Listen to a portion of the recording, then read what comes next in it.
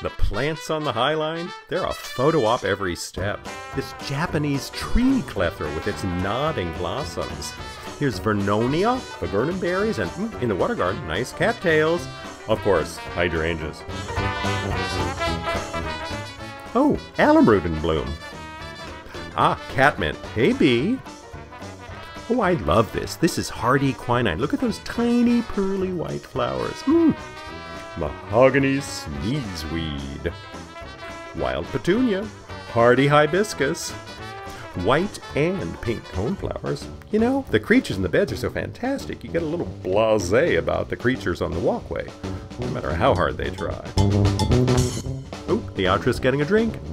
Here's some black-eyed Susans. Pale green corn cobs of rattlesnake mustard. And here I'm interviewing a tuft of grass. Well, I'm going to have even more to shoot this year when the new section opens up.